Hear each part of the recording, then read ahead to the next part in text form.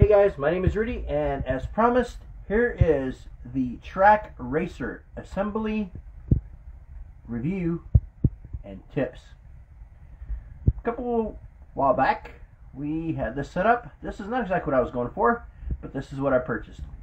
Here are the tools that you will need for this thing, but let's start from the very beginning. This right here is a 4 or quad monitor set. I've been wanting something like this so I could build it around my desk. Mine is modded a little bit more. I beefed it up a little bit more because I wasn't happy with the original design. So ask for help. I have to say the company's been all on board and did help me put this together. My additional parts are the beam at the bottom there. Usually this upper beam here sits a little bit lower, but I need mine a little higher because of the desk. But I felt that the assembly needed more reinforcement. What you will need is you will need an Allen sock, a good old version military speed handle, measuring tape,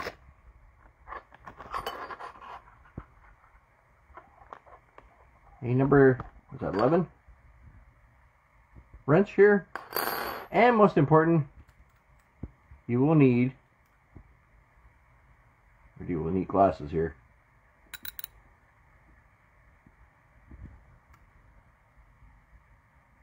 Number 10, I believe. Let's see, make sure I get this right. Sorry, 6mm. I like to have both the ratchet and also the T-handle. First note, as far as the what's out here and what needs to be done, would it really hurt you guys to actually, first off, give the manual out? I had to print this. Second, provide at least some form of an Allen wrench. The company is very gracious and provided a whole lot of hardware. Most of it's there installed. I'm just going to kind of zoom in and show you the stuff. I do have to say the assembly was not the easiest, but when it comes to products like this, this is really difficult to get something like this and even design. I mean, the design is really good and very stable. A couple of key features that I do want to talk about. This is the 4th monitor, and the monitors will be installed. I'll maybe do another episode of that one. I'll kind of take you on the outside of this thing here. Show you how I did some of the reinforcements here. This was original, this was add-on here. But the company, like I said, I asked and they helped. I asked them I told them what I needed, what I felt was needed for this thing to make it to my liking, and they definitely helped me out and provided everything else I asked for. So, very important. You can see the stability of this thing is an issue here. Since most of the weight for the monitors up here is over here and top heavy, aiming at the top, you're going to need a lot of room over here to keep this thing from toppling over. Rudy did this without measuring anything, and he realized very quickly that it was not going to work. So I had to move this entire assembly back. And there's only about 3 inches here in the back of the leg. Now, if you're doing this as the picture shows and you're putting the racing seat underneath it, no issues at all whatsoever the way it is. You're going to be having this thing lower. It's going to sit about here versus me where I have it right on top. So mine is set up for the desk, as I said before. One of the other hints that I want to provide to you, and this is actually really cool, and this will save the day. So this thing actually uses this really cool technology. I'm sure it's patented over here. And that's these. It's got a little ball bearing on the bottom here. And you can either slide it in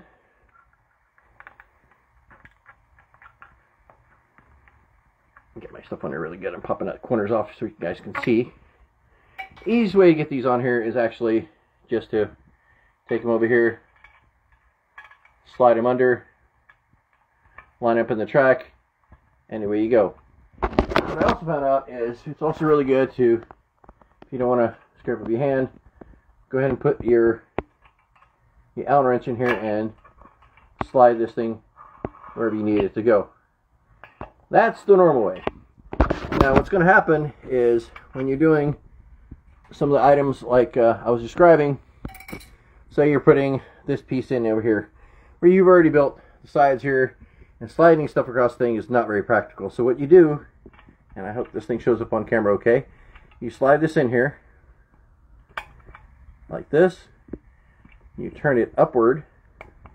Remember, it's got a ball bearing in there. So again, you can use your Allen wrench here, kind of line it up. One-handed operation. It worked out. So with this, you can use it to adjust, and then you can slide your item where you need to go. This is huge because you can't always take off the corner like I did here for the first round. You can also take them out using the same way. I'm just going to slide mine right out.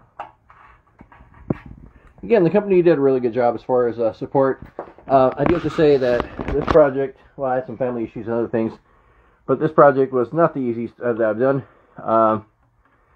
You really need to set aside a couple hours to put this thing together, especially when you want to do it right and do it right the first time. So anyway, what this is going to be is the arms. Actually, I have them loose so they can fold in. I'm not going to show the mess on the other side here.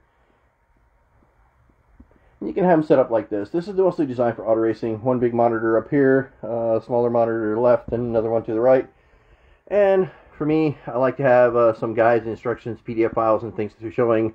I put those here on top of that monitor. This thing does support, I forgot the name of the 4-point or 4-screw setup over here.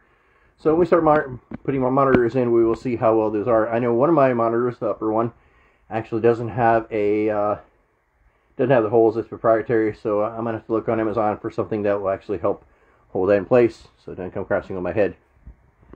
Anyway, I want to give you a quick glance over here at the top monitor here, centerpiece. These things come in various forms. If you want a single monitor set up like this, if you want to do the 3 monitors, you'll get this end and this end, and if you want the 4 pieces, you get this end. It kind of depends on your taste and what you're asking for and what you paid for. It shows up a bunch of boxes. Like I said, a little overwhelming, but support again has been really excellent. And I can say what I want because this is actually not a sponsored video.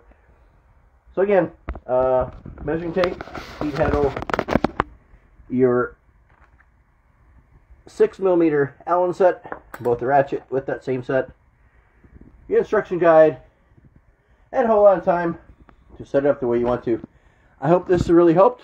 I also want to thank trakracer for actually helping me get this up and running. I will have my full review once the monitor's in place, and I'll go ahead and show those as well.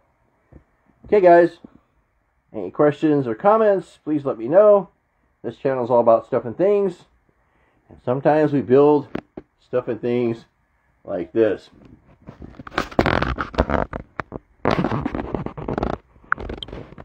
Till next time, take care.